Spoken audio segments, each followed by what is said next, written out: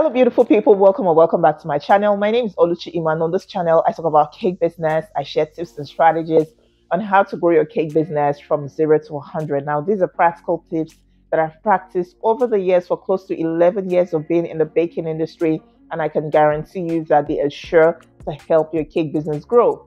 I'm an international award-winning cake artist that is based in Manchester, United Kingdom, and you are welcome. Just in case you're stopping by my channel for the first time, I'm delighted to have you here. Hi, please become a part of the family, become a member of the family. Would love to have you here, and this is a beautiful growing community. And if you've always been here, thank you so much for watching my videos. Thank you for your support. I am so grateful. In today's video, I'm going to be teaching you the theoretical aspects of getting bright colors for your cakes. If you're like me, you know that I love bright colors for my cakes. I work with strong, bold colors, and I also love playing around with colors. I love combining, mixing, and matching. And this is just what I'll be sharing with you today. So if this is something you're interested in, you're looking for ways to make your cakes bright, colorful, nice, then this video is for you. Please grab something to eat, make yourself comfortable, grab something to drink, and I'll be right back. You're welcome back. Now, the first thing I'm going to be sharing to getting bright colored cakes, the first tip is to get quality food color. Yes, I know that sometimes you say, oh, I've tried this brand and it's not working for me. I use a lot of it. I put a lot into my buttercream. I use a lot into, and this challenge is majorly with buttercream, I think. So, and even with fondant and SMBC as well. Okay, so you have, tried different brands. It's not working. Please, there are some fantastic brands in the market that have been tested, that are tried, tested, trusted over the years, and that you can fall back on always. One of these is wilting. I think I started with wilting colors. Yes, back home when I started my baking business in Nigeria, I started with wilting colors because that's what we had back then. It was popularly known, popularly used, and everybody would just go get wilting colors and it would serve you. Okay, so know what you're looking for and go for a good brand. Another brand I know is Sugar Flare. So they have a fantastic range of colors that you don't need to add too much and it will come out looking bright. You would get the shade that you want. Okay, so these are just two out of the many amazing quality brands that we have in the market today. You will need to go out, do your research. Please, it's not a sponsored video. I'm just sharing from personal experience. I'm sharing my thoughts, and I would not be able to list all of them, but just to put it out there, it is not a sponsored video, and I'm just sharing with you what has worked for me over the years. So I've used wilting, I've used Sugar Flare. If you're also from Nigeria, another brand that I've used that worked well for me is Akabado as well. I've used Akabado for a very long time, and that's what I was using. I even brought some of them here, but right now I'm trying to explore with new brands, quality brands of colors as well. So please, the first thing is to get a quality brand. With a quality brand, you don't even need to put so much before you get a bright colored looking cake.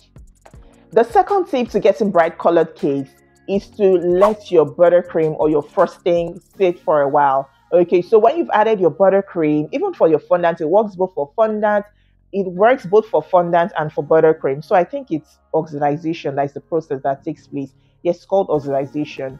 Oxidation.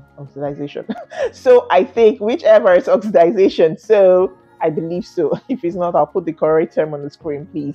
So you make your buttercream and allow it sit for like 24 hours. If you know you're going to be using it the following day, something like a red, purple, royal blue, black, allow it sit. I have a video on how to get back buttercream that I've made when I was back home.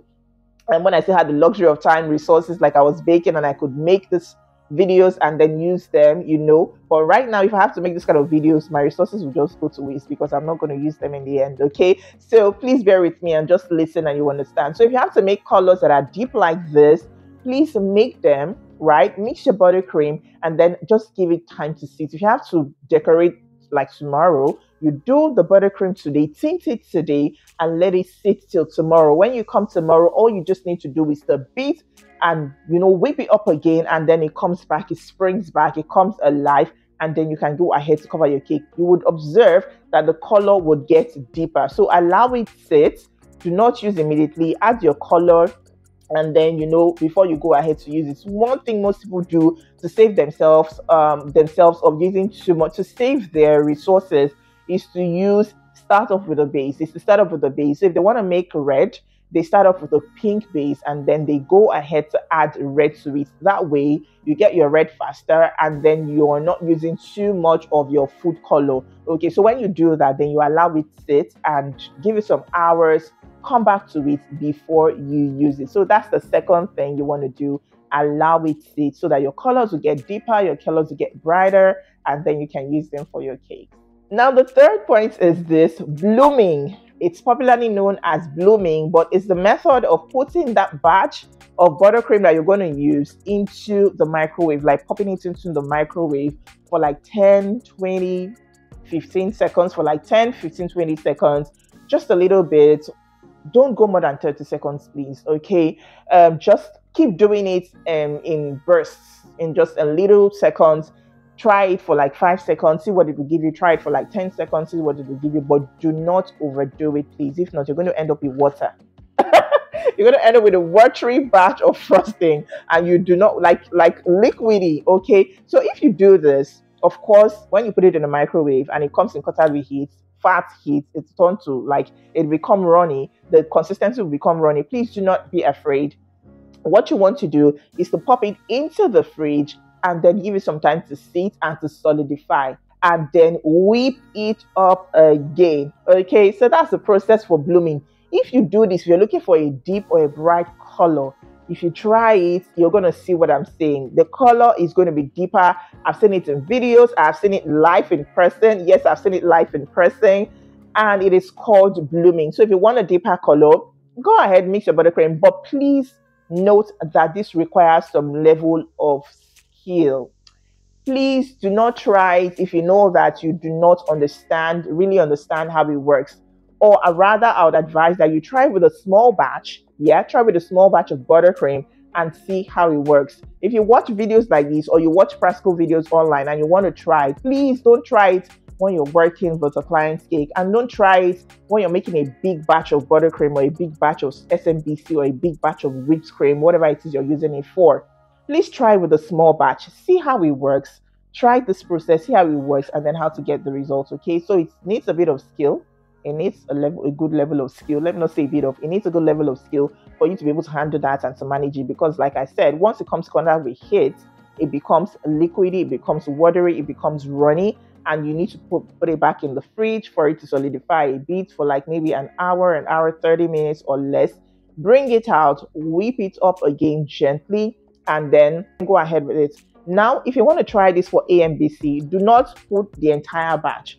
I know some people go ahead to put the entire batch into the fridge, but if you want to try for AMBC, just make a small batch. Okay, try with a small batch and then add it to the main batch of buttercream that you have, and then whip it all together before you cover your cake. So that is what I would advise when it comes to blooming. I hope this is clear. If you have any questions, please drop them in the comments. And if you're looking for a nice buttercream recipe, I have done one before. I have a video on the buttercream recipe that I use here. Please find it linked up here, and then watch and then learn. Now, the fourth point is this: mixing and matching. So this is something I loved to do back at home.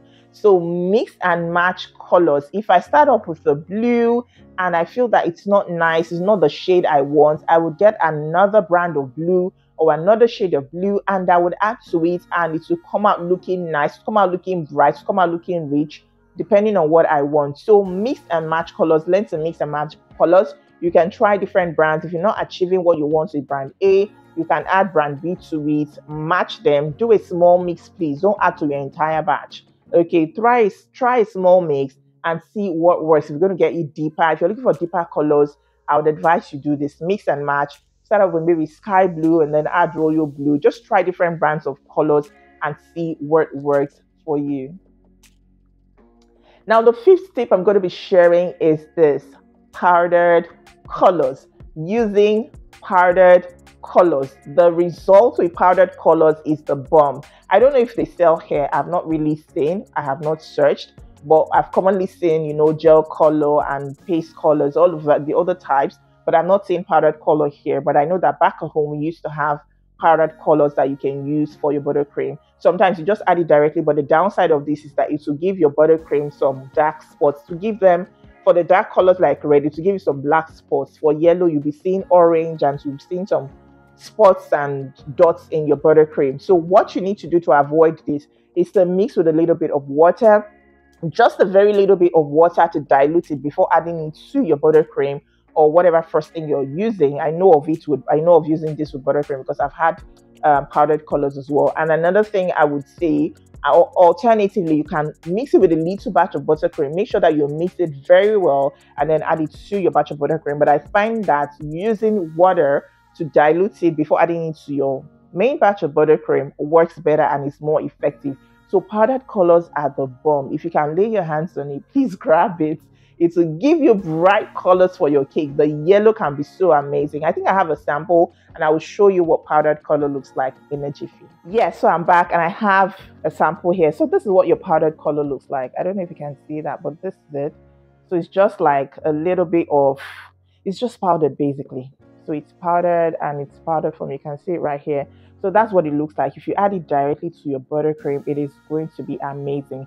Now I have a little bit of buttercream. I think I will just do a sample clip and then insert it right here so that you can see what I'm talking about when it comes to this point. So what I would say is this: add a little bit of water. That is more effective and that is safer for me. You'll get a better result with that. And then the final point is this: to paint. Okay, it's just a tip, it's just a bonus tip, but I would say that if you want to get a brighter color fast, or if you want to get your colors looking deep or looking bright fast, I know I've said that before, please, you want to consider painting. So you mix your color with a little bit of edible spirit, your spirit, or I've forgotten what they call it here in the UK. There's a brand they use for that in the UK. So you use that to paint your cakes. Already, you would already have a white base. I know that people paint their buttercream cakes as well, but that requires some level of skill. But if you've covered your cakes in fondant, then there's nothing really to worry about. What you just need to do is to mix your color with a bit of,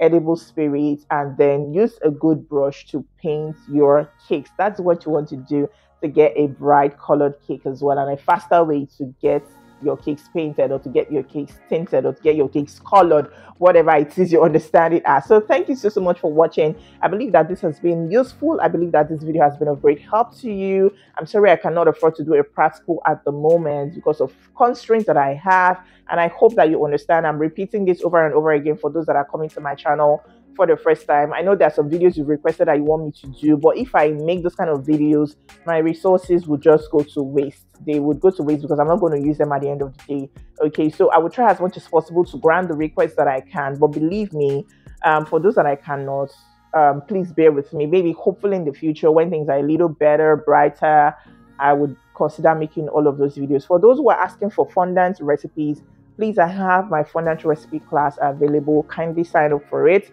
You're going to love it. It's a paid class. I have a fondant class that is a paid class to show you how to make the fondant as well. So please sign up for it. I will try my best to grant your requests, the ones that I can, and hopefully we will take it up from there. So thank you so much for watching this video. If you're yet to like, kindly like this video, share with those in your caking community, help this video gain some visibility. The views are down. I know that the algorithm has been acting up, here and there, and things are not like the way they used to be, but nevertheless, I'm going on. So please like this video, drop me a kind comment. Please appreciate me in the comments. I like it. It encourages me, motivates me. Drop me a kind comment, subscribe to my channel. If you have questions, also drop them in the comments. Until I see you in my next video, stay happy, stay safe, and stay blessed.